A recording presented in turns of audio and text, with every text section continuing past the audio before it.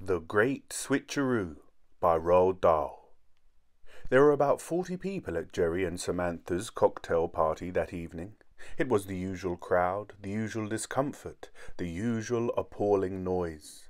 People had to stand very close to one another and shout to make themselves heard. Many were grinning, showing capped white teeth.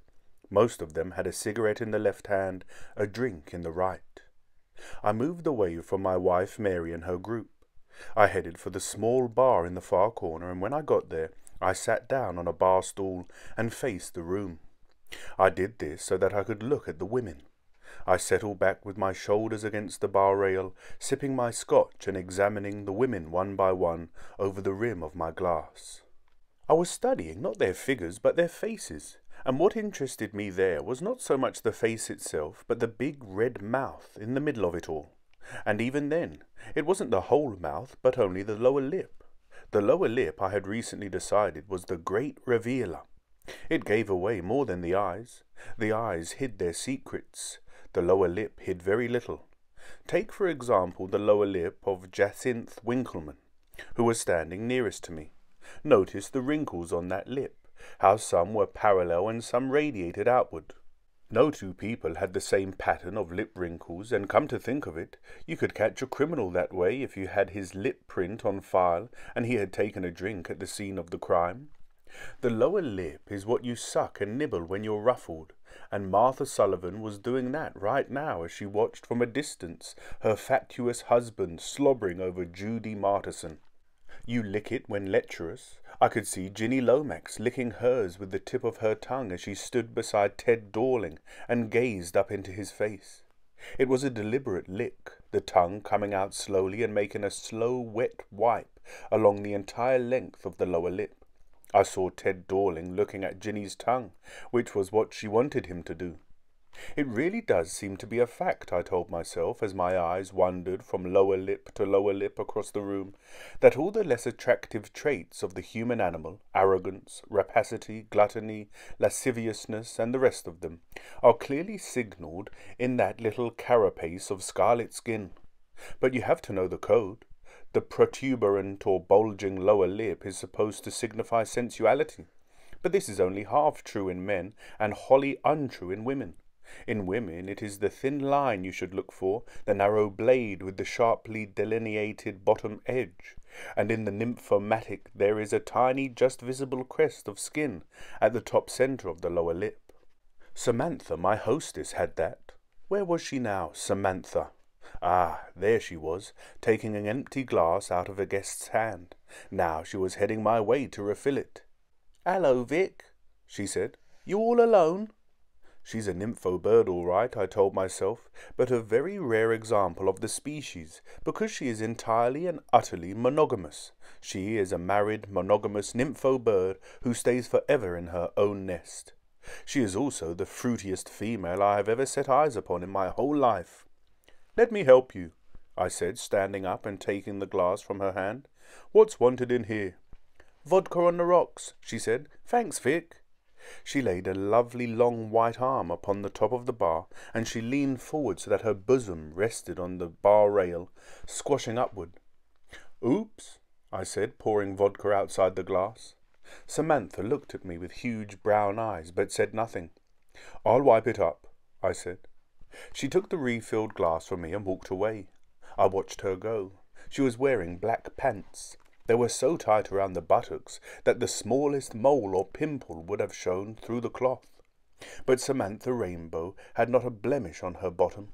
I caught myself licking my own lower lip. That's right, I thought. I want her. I lust after that woman. But it's too risky to try. It would be suicide to make a pass at a girl like that. First of all, she lives next door, which is too close. Secondly, as I have already said, she is monogamous. Thirdly, she is thick as a thief with Mary, my own wife. They exchange dark female secrets. Fourthly, her husband Jerry is my very old and good friend, and not even I, Victor Hammond, though I am a churning with lust, would dream of trying to seduce the wife of a man who is my very old and trusty friend. Unless... It was at this point, as I sat on the bar stool leching over the Samantha rainbow, that an interesting idea began to filter quietly into the centre of my brain. I remained still, allowing the idea to expand. I watched Samantha across the room and began fitting her into the framework of the idea. Oh, Samantha, my gorgeous and juicy little jewel, I shall have you yet. But could anybody seriously hope to get away with a crazy lark like that? No, not in a million nights. One couldn't even try it unless Jerry agreed, so why think about it? Samantha was standing about 6 yards away, talking to Gilbert Mackesy. The fingers of her right hand were curled around a tall glass. The fingers were long and almost certainly dexterous. Assuming, just for the fun of it, that Jerry did agree, then, even so, there would still be gigantic snags along the way. There was, for example, the little matter of physical characteristics. I had seen Jerry many times at the club, having a shower after tennis, but right now I couldn't for the life of me recall the necessary details. It wasn't the sort of thing one noticed very much. Usually, one didn't even look. Anyway, it would be madness to put the suggestion to Jerry point blank. I didn't know him that well. He might be horrified. He might even turn nasty. There could be an ugly scene. I must test him out, therefore, in some subtle fashion. "You know something?" I said to Jerry about an hour later when we were sitting together on the sofa having a last drink. The guests were drifting away and Samantha was by the door saying goodbye to them. My own wife, Mary, was out on the terrace talking to Bob Swain. I could see through the open French windows.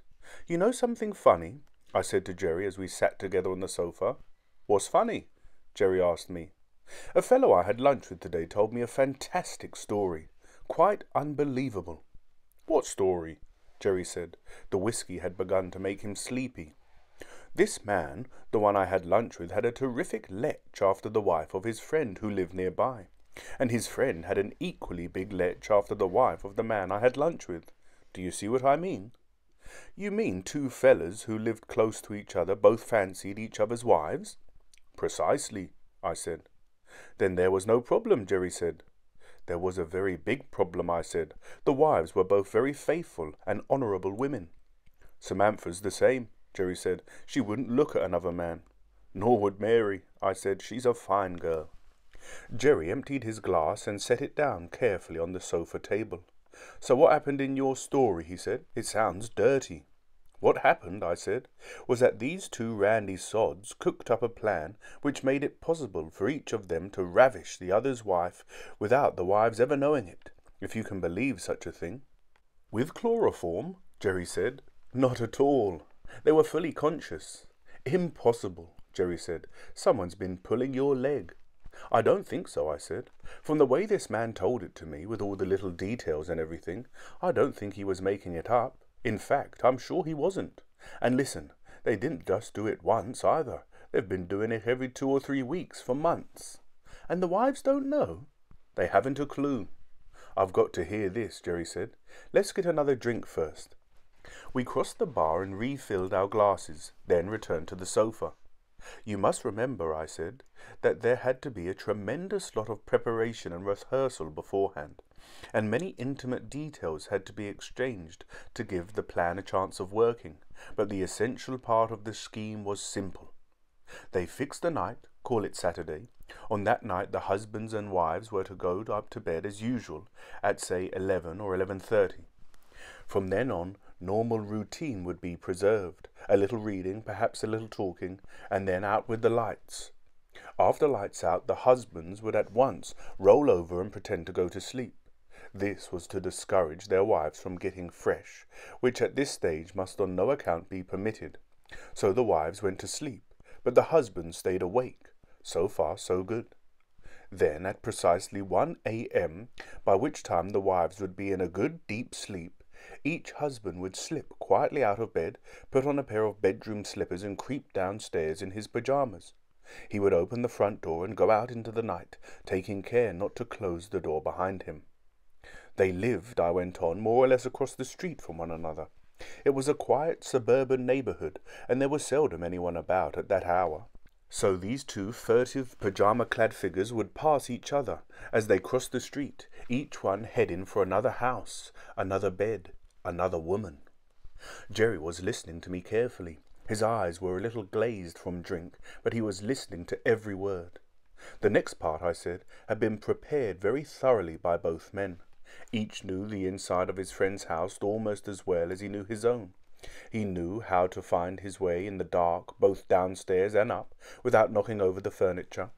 He knew his way to the stairs and exactly how many steps there were to the top, and which of them creaked and which didn't. He knew on which side of the bed the woman upstairs was sleeping.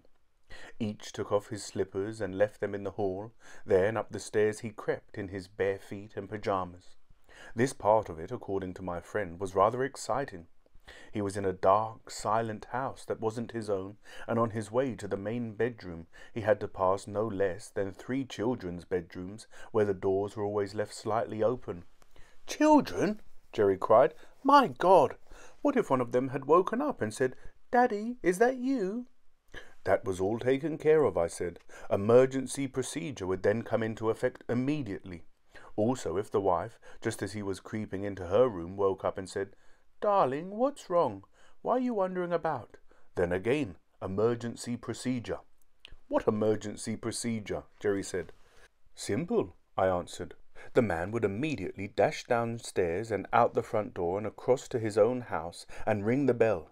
This was a signal for the other character, no matter what he was doing at the time, also to rush downstairs at full speed and open the door and let the other fellow in while he went out. This would get them both back quickly to their proper houses." "With egg all over their faces," Jerry said. "Not at all," I said. "That doorbell would have woken the whole house," Jerry said.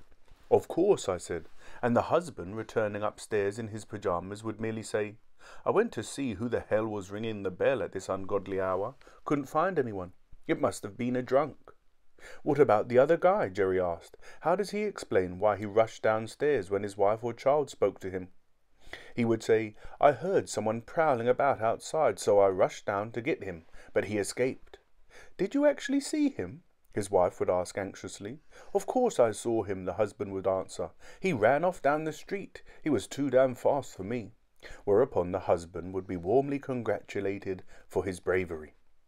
"Okay," Jerry said, "that's the easy part. Everything so far is just a matter of good planning and good timing. But what happens when these two horny characters actually climb into bed with each other's wives?" "They go right to it," I said. "The wives are sleeping," Jerry said. "I know," I said. "So they proceed immediately with some very gentle but skillful love play, and by the time these dames are fully awake, they're as randy as rattlesnakes." "No talking, I presume," Jerry said. "Not a word." "Okay, so the wives are awake," Jerry said, "and their hands get to work. So just for a start, what about the simple question of body size? What about the difference between the new man and the husband? What about tallness and shortness and fatness and thinness? You're not telling me these men were physically identical?" "Not identical, obviously," I said, "but they were more or less similar in build and height. That was essential. They were both clean-shaven and had roughly the same amount of hair on their heads. That sort of similarity is commonplace. Look at you and me, for instance. We're roughly the same height and build, aren't we?" "Are we?" Jerry said. "How tall are you?" I said. 6 foot exactly." "I'm 5'11", I said. 1 inch difference. What do you weigh?" 187. "I'm 184", I said. "What's 3 pounds among friends?" There was a pause. Jerry was looking out through the French windows onto the terrace where my wife, Mary, was standing. Mary was still talking to Bob Swain, and the evening sun was shining in her hair. She was a dark, pretty girl with a bosom. I watched Jerry. I saw his tongue come out and go sliding along the surface of his lower lip. "I guess you're right," Jerry said, still looking at Mary. "I guess we are about the same size, you and me." When he turned back and faced me again, there was a little red rose high up on each cheek. "Go on about these two men," he said. "What about some of the other differences?" "You mean faces?" I said. "No one's going to see faces in the dark." "I'm not talking about faces," Jerry said. "What are you talking about then?" "I'm talking about their cocks," Jerry said. "That's what it's all about, isn't it? And you're not going to tell me?" "Oh, yes, I am," I said. "Just so long as both men were either circumcised or uncircumcised, then there was really no problem. "Are you seriously suggesting that all men have the same size in cocks?" Jerry said. "Because they don't." "I know they don't," I said.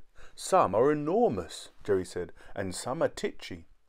"There are always exceptions," I told him, "but you'd be surprised at the number of men whose measurements are virtually the same, give or take a centimetre. According to my friend, 90% are normal. Only 10% are notably large or small." "I don't believe that," Jerry said. "Check on it sometime," I said. "Ask some well-travelled girl." Jerry took a long, slow sip of his whiskey, and his eyes over the top of his glass were looking again at Mary on the terrace. "What about the rest of it?" he said. "No problem," I said. "No problem my arse," he said. "Shall I tell you why this is a phony story?" "Go ahead." "Everybody knows that a wife and husband who have been married for some years develop a kind of routine. It's inevitable. My God, a new operator would be spotted instantly. You know damn well he would. You can't suddenly wade in with a totally different style and expect the woman not to notice it. And I don't care how randy she was. She'd smell a rat in the first minute." "A routine can be duplicated," I said, "just so long as every detail of that routine is described beforehand." "A bit personal that," Jerry said. "The whole thing's personal," I said. "So each man tells his story. He tells precisely what he usually does. He tells everything, the lot, the works, the whole routine from beginning to end." "Jesus!" Jerry said. "Each of these men," I said, "had to learn a new part. He had, in effect, to become an actor. He was impersonating another character." "Not so easy, that," Jerry said. "No problem at all, according to my friend. The only thing one had to watch out for was not to get carried away and start improvising. One had to follow the stage directions very carefully and stick to them." Jerry took another pull at his drink. He also took another look at Mary on the terrace. Then he leaned back against the sofa, glass in hand. "These two characters," he said, "you mean they actually pulled it off?" "I'm damn sure they did," I said. "They're still doing it, about once every 3 weeks." "Fantastic story," Jerry said, "and a damn crazy dangerous thing to do. Just imagine the sort of hell that would break loose if you were caught. Instant divorce, 2 divorces in fact, one on each side of the street. Not worth it." "Takes a lot of guts," I said. "The party's breaking up," Jerry said. "They're all going home with their goddamn wives." I didn't say any more after that. We sat there for a couple of minutes sipping our drinks while the guests began drifting towards the hall. "Did he say it was fun, this friend of yours?" Jerry asked suddenly. "He said it was a gas," I answered. "He said all the normal pleasures got intensified 100% because of the risk. He swore it was the greatest way of doing it in the world, impersonating the husband and the wife not knowing it." At that point, Mary came in through the French windows with Bob Swain. She had an empty glass in one hand and a flame-coloured azalea in the other. She had picked the azalea on the terrace. "I've been watching you," she said, pointing the flower at me like a pistol. "You've hardly stopped talking for the last 10 minutes. What's he been telling you, Jerry?" "A dirty story," Jerry said, grinning. "He does that when he drinks," Mary said. "Good story," Jerry said, "but totally impossible. Get him to tell you sometime." "I don't like dirty stories," Mary said. "Come along, Vic. It's time we went." "Don't go yet," Jerry said, fixing his eyes upon her splendid bosom. "Have another drink." "No, thanks," she said. "The children will be screaming for their supper. I've had a lovely time." "Are you going to kiss me good night?" Jerry said, getting up from the sofa. He went for her mouth, but she turned her head quickly and caught only the edge of her cheek. "Go away, Jerry," she said. "You're drunk." "Not drunk," Jerry said, "just lecherous." "Don't you get lecherous with me, my boy," Mary said sharply. "I hate that sort of talk." She marched away across the room, carrying her bosom before her like a battering ram. "So long, Jerry," I said. "Fine party." Mary, full of dark looks, was waiting for me in the hall. Samantha was there too, saying goodbye to the last guests. Samantha, with her dexterous fingers and her smooth skin and her smooth, dangerous thighs. "Cheer up, Vic," she said to me, her white teeth showing. She looked like the creation, the beginning of the world, the first morning. "Good night, Vic, darling," she said, stirring her fingers in my vitals. I followed Mary out of the house. "You feeling all right?" she asked. "Yes," I said. "Why not?" "The amount you drink is enough to make anyone feel ill," she said. There was a scrubby old hedge dividing our place from Jerry's, and there was a gap in it we always used. Mary and I walked through the gap in silence. We went into the house and she cooked up a big pile of scrambled eggs and bacon, and we ate it with the children. After the meal I wandered outside. The summer evening was clear and cool, and because I had nothing else to do, I decided to mow the grass in the front garden. I got the mower out of the shed and started it up. Then I began the old routine of marching back and forth behind it. I like mowing grass. It's a soothing operation, and on our front lawn I could always look at Samantha's house, going one way, and think about her, going the other. I had been at it for about 10 minutes when Jerry came strolling through the gap in the hedge. He was smoking a pipe and had his hands in his pocket, and he stood on the edge of the grass watching me.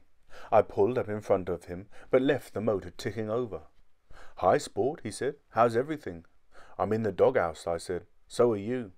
"Your little wife," he said, "is just too goddamn prim and prissy to be true." "Oh, I know that." "She rebuked me in my own house," Jerry said. "Not very much." "It was enough," he said, smiling slightly. "Enough for what?" "Enough to make me want to get a little bit of my own back on her.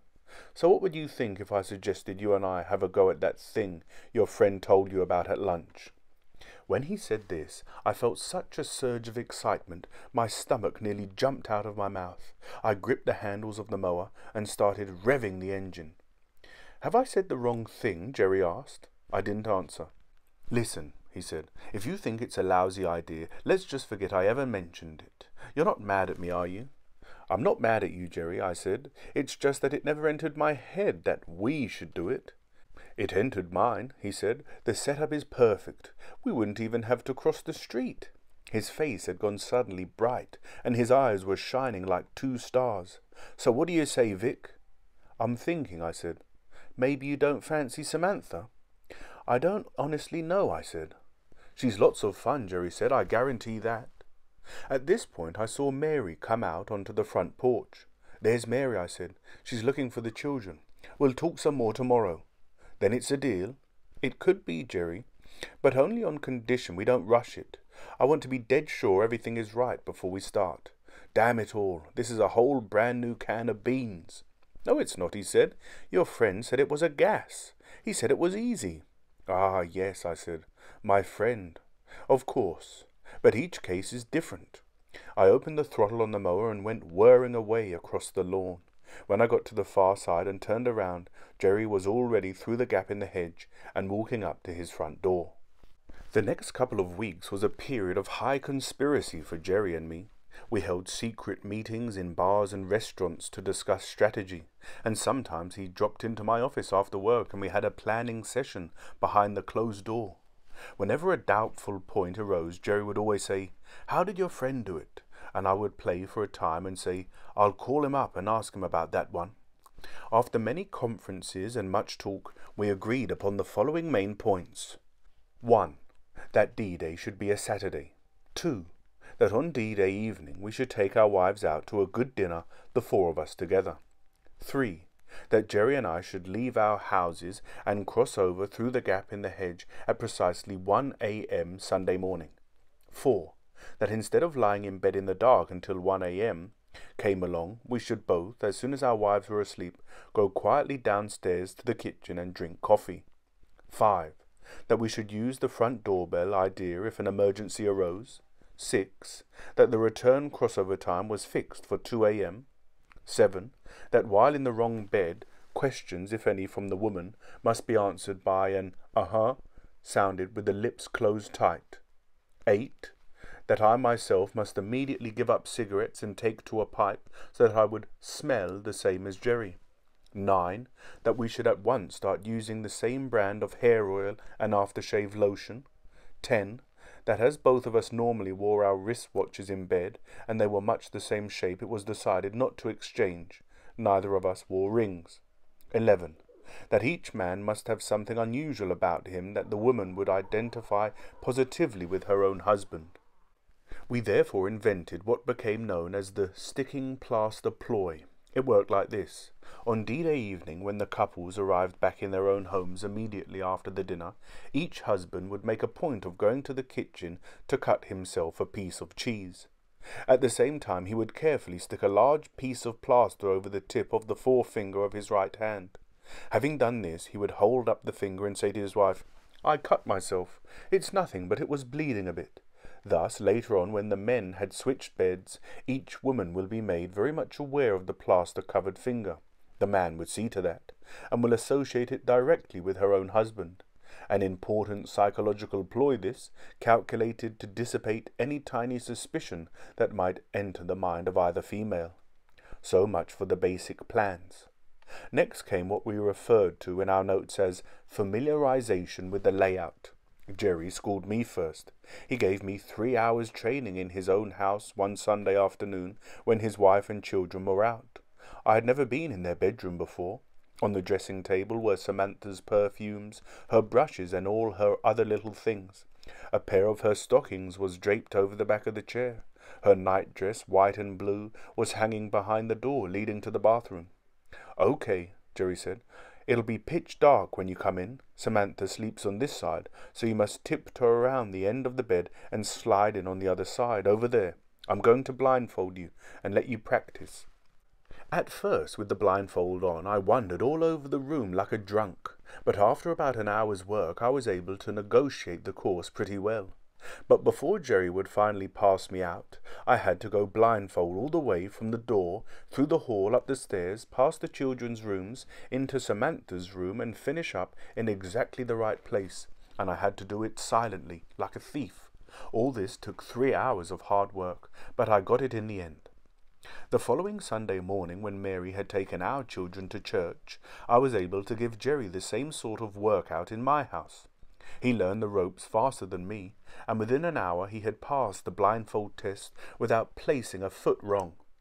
It was during this session that we decided to disconnect each woman's bedside lamp as we entered the bedroom. So Jerry practiced finding the plug and pulling it out with his blindfold on, and the following weekend I was able to do the same in Jerry's house. Now came by far the most important part of our training. We called it spilling the beans, and it was here that both of us had to describe in every detail the procedure we adopted when making love to our own wives. We agreed not to worry ourselves with any exotic variations that either of us might or might not occasionally practice. We were concerned only with the teaching one another the most commonly used routine, the one least likely to arouse suspicion. The session took place in my office at 6 o'clock on a Wednesday evening after the staff had gone home. At first we were both slightly embarrassed, and neither of us wanted to begin. So I got out the bottle of whiskey, and after a couple of stiff drinks we loosened up and the teach-in started.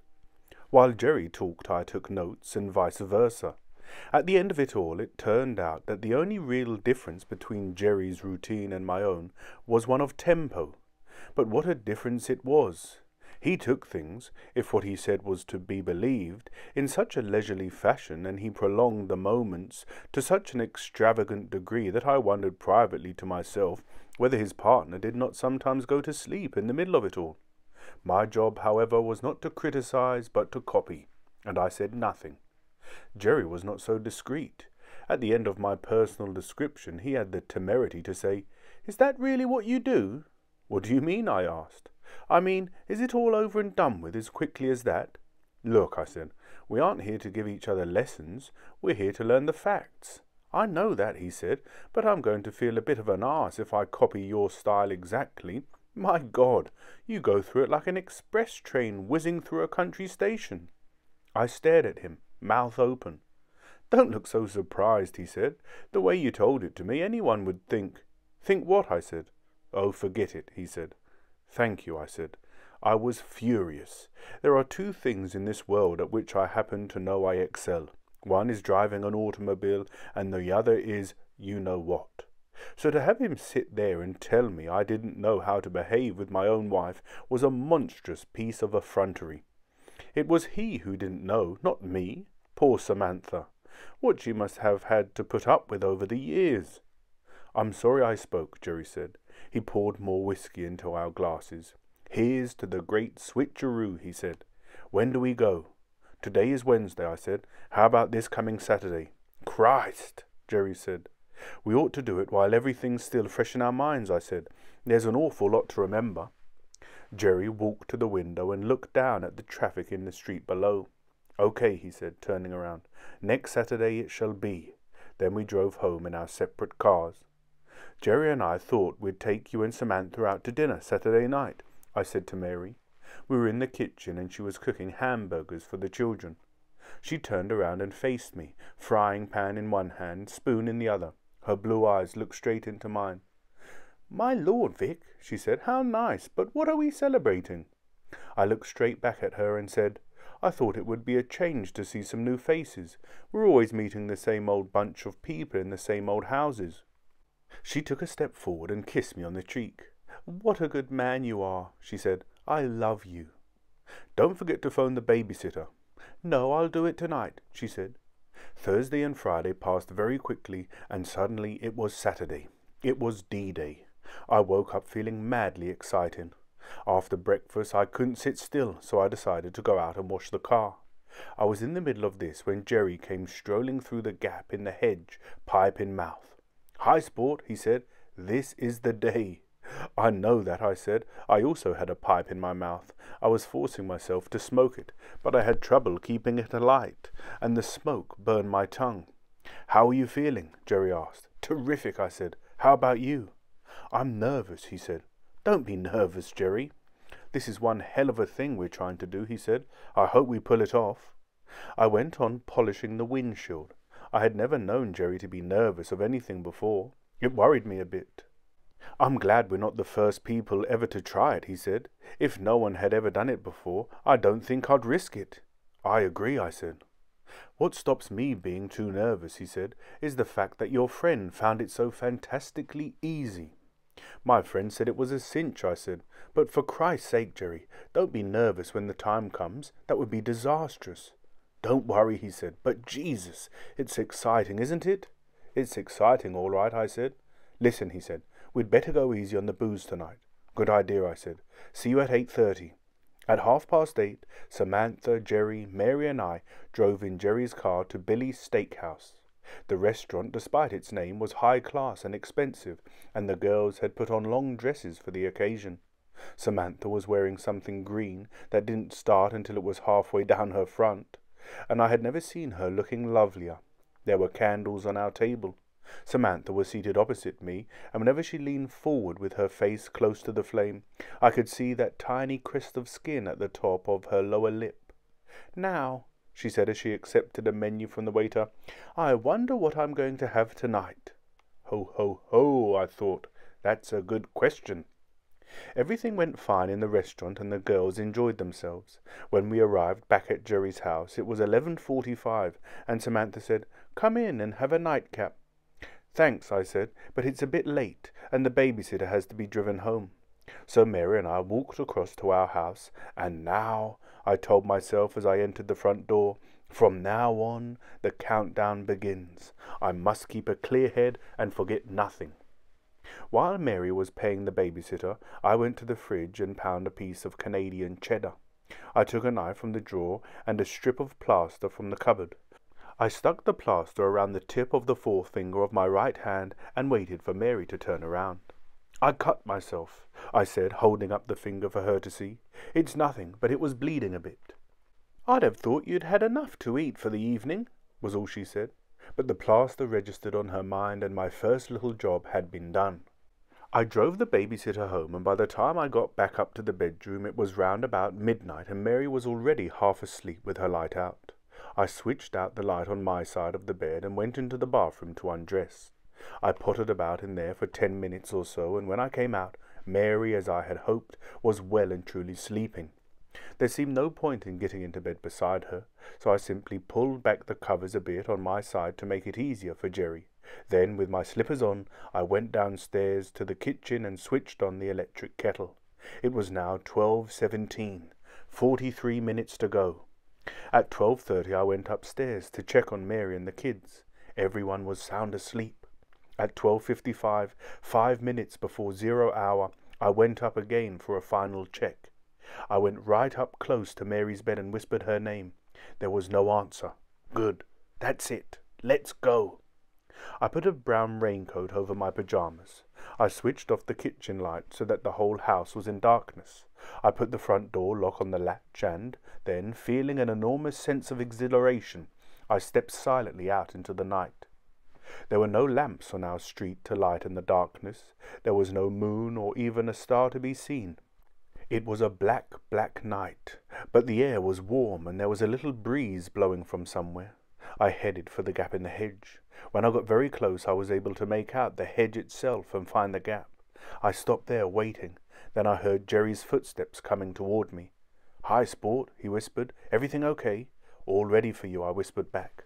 He moved on. I heard his slippered feet padding softly over the grass as he went towards my house. I went toward his. I opened Jerry's front door. It was even darker inside than out. I closed the door carefully. I took off my raincoat and hung it on the doorknob. I removed my slippers and placed them against the wall by the door. I literally could not see my hands before my face. Everything had to be done by touch.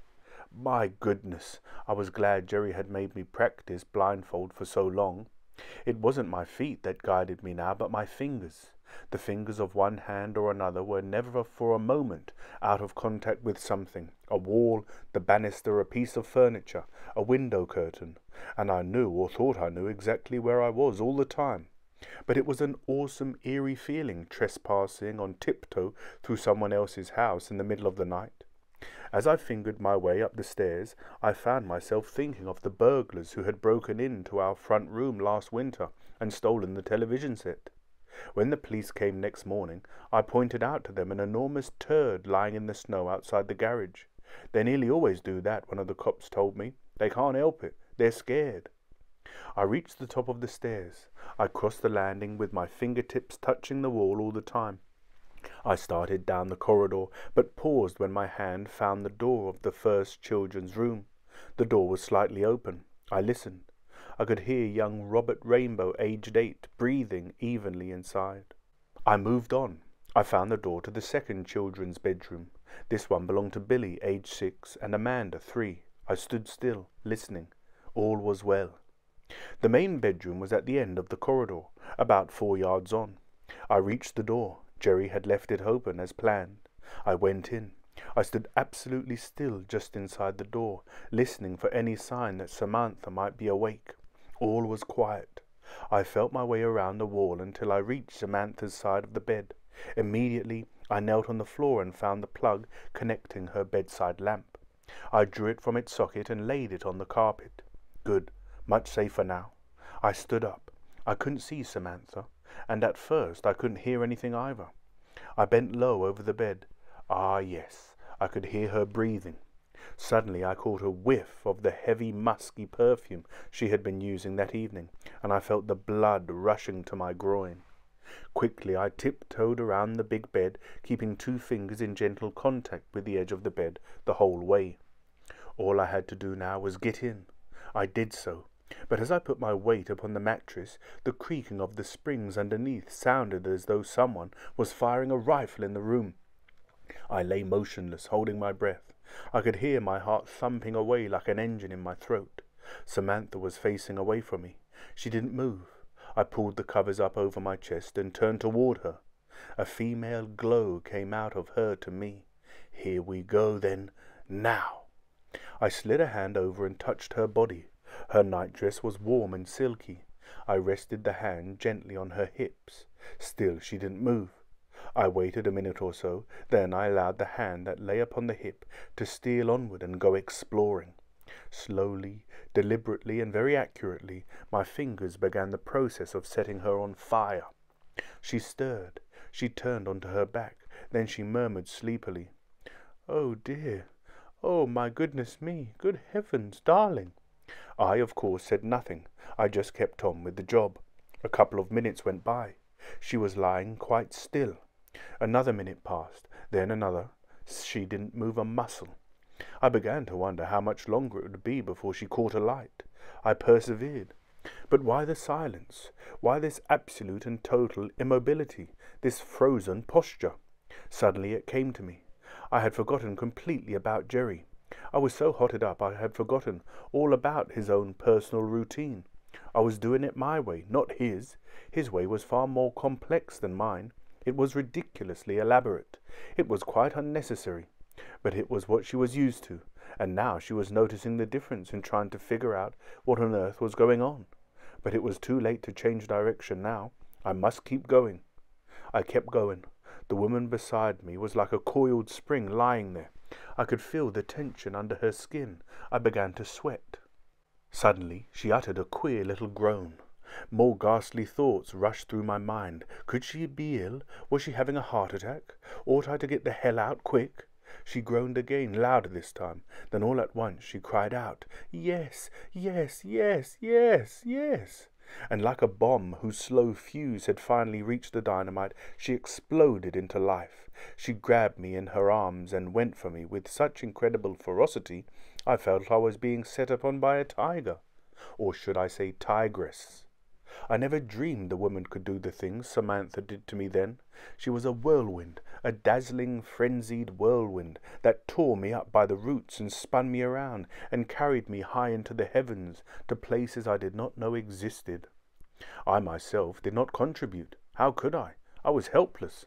I was the palm tree spinning in the heavens, the lamb in the claws of the tiger. It was as much as I could do to keep breathing.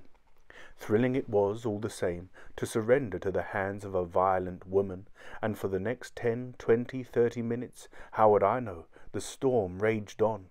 But I have no intention here of regaling the reader with bizarre details. I do not approve of washing juicy linen in public. I'm sorry, but there it is. I only hope that my reticence will not create too strong a sense of anticlimax. Certainly there was nothing anti about my own climax, and in the final searing paroxysm I gave a shout which should have awakened the entire neighborhood. Then I collapsed. I crumpled up like a drained wineskin. Samantha, as though she had done no more than drink a glass of water, simply turned away from me and went right back to sleep. Phew! I lay still, recuperating slowly. I had been right, you see, about that little thing on her lower lip, had I not? Come to think of it, I had been right about more or less everything that had to do with this incredible escapade. What a triumph! I felt wonderfully relaxed and well spent. I wondered what time it was. My watch was not a luminous one. I'd better go. I crept out of bed. I felt my way, a trifle less cautiously this time, around the bed, out of the bedroom, along the corridor, down the stairs and into the hall of the house. I found my raincoat and slippers. I put them on. I had a lighter in the pocket of my raincoat. I used it and read the time. It was 8 minutes before 2. Later than I thought. I opened the front door and stepped out into the black night. My thoughts now began to concentrate upon Jerry. Was he all right? Had he gotten away with it? I moved through the darkness towards the gap in the hedge. "Hi, Sport," a voice whispered beside me. "Jerry!" "Everything okay?" Jerry asked. "Fantastic," I said. "Amazing. What about you?" "Same with me," he said. I caught the flash of his white teeth grinning at me in the dark. "We made it, Vic," he whispered, touching my arm. "You were right. It worked. It was sensational." "See you tomorrow," I whispered. "Go home." We moved apart. I went through the hedge and entered my house. 3 minutes later, I was safely back in my own bed, and my own wife was sleeping soundly alongside me. The next morning was Sunday. I was up at 8:30 and went downstairs in pyjamas and dressing gown, as I always do on a Sunday, to make breakfast for the family. I had left Mary sleeping. The 2 boys, Victor, age 9, and Wally, 7, were already down. "Hi, Daddy," Wally said. "I've got a great new breakfast," I announced. "What?" both boys said together. They had been into town and fetched the Sunday paper and were now reading the comics. "We make some buttered toast and we spread orange marmalade on it," I said. "Then we put strips of crisp bacon on top of the marmalade." "Bacon?" Victor said. "With orange marmalade?" "I know, but you wait till you try it. It's wonderful." I dished out the grapefruit juice and drank 2 glasses of it myself. I set another on the table for Mary when she came down. I switched on the electric kettle, put the bread in the toaster, and started to fry the bacon. At this point Mary came into the kitchen. She had a flimsy peach-coloured chiffon thing over her nightdress. "Good morning," I said, watching her over my shoulder as I manipulated the frying pan. She did not answer.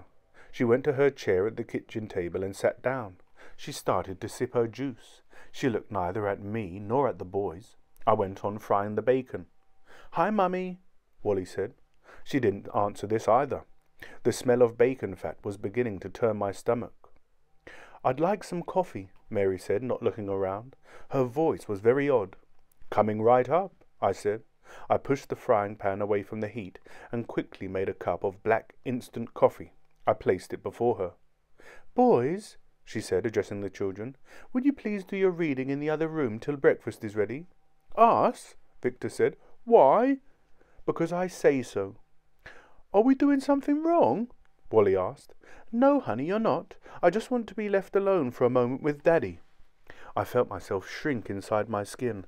I wanted to run. I wanted to rush out the front door and go running down the street and hide. "Get yourself a coffee, Vic," she said, "and sit down." Her voice was quite flat. There was no anger in it. There was just nothing. And she still wouldn't look at me. The boys went out, taking the comic section with them. "Shut the door," Mary said to them. I put a spoonful of powdered coffee into my cup and poured boiling water over it. I added milk and sugar. The silence was shattering. I crossed over and sat down in my chair opposite her. It might just as well have been an electric chair, the way I was feeling. "Listen, Vic," she said, looking into her coffee. "I want to get this said before I lose my nerve, and then I won't be able to say it." "For heaven's sake, what's all the drama about?" I asked. "Has something happened?" "Yes, Vic, it has." "What?" Her face was pale and still and distant, unconscious of the kitchen around her. "Come on then, out with it," I said bravely. "You're not going to like this very much," she said, and her big, blue, haunted-looking eyes rested a moment on my face, then travelled away. "What am I not going to like very much?" I said. The sheer terror of it all was beginning to stir my bowels. I felt the same way as those burglars the cops had told me about. "You know I hate talking about love-making and all that sort of thing," she said. "I've never once talked to you about it all the time we've been married." "That's true," I said. She took a sip of her coffee, but she wasn't tasting it. "The point is this," she said. "I never liked it, if you really want to know. I've hated it." "Hated what?" I asked. "Sex," she said. "Doing it." "Good Lord," I said. "It's never given me even the slightest bit of pleasure." This was shattering enough in itself, but the real cruncher was still to come, I felt, sure of that. "I'm sorry if that surprises you," she added. I couldn't think of anything to say, so I kept quiet. Her eyes rose again from the coffee cup and looked into mine, watchful, as if calculating something, then fell again. "I wasn't ever going to tell you," she said, "and I never would have if it hadn't been for last night." I said very slowly, "What about last night?" "Last night," she said, "I suddenly found out what the whole crazy thing is all about." "You did?" She looked at me now, and her face was as open as a flower. "Yes," she said, "I surely did." I didn't move. "Oh, darling," she cried, jumping up and rushing over and giving me an enormous kiss. "Thank you so much for last night. You were marvelous, and I was marvelous. We were both marvelous. Don't look so embarrassed, my darling. You ought to be proud of yourself. You were fantastic. I love you. I do, I do." I just sat there. She leaned close to me and put an arm around my shoulders. "And now," she said softly, "now that you have... I don't quite know how to say this. Now that you have sort of discovered what it is I need, everything is going to be so marvelous from now on." I still sat there. She went slowly back to her chair. A big tear was running down one of her cheeks. I couldn't think why. "I was right to tell you, wasn't I?" she said, smiling through her tears. "Yes," I said. "Oh, yes." I stood up and went over to the cooker so that I wouldn't be facing her. Through the kitchen window, I caught sight of Jerry crossing his garden with the Sunday paper under his arm. There was a lilt in his walk, a little prance of triumph in each pace he took, and when he reached the steps of his front porch, he ran up them 2 at a time. The end.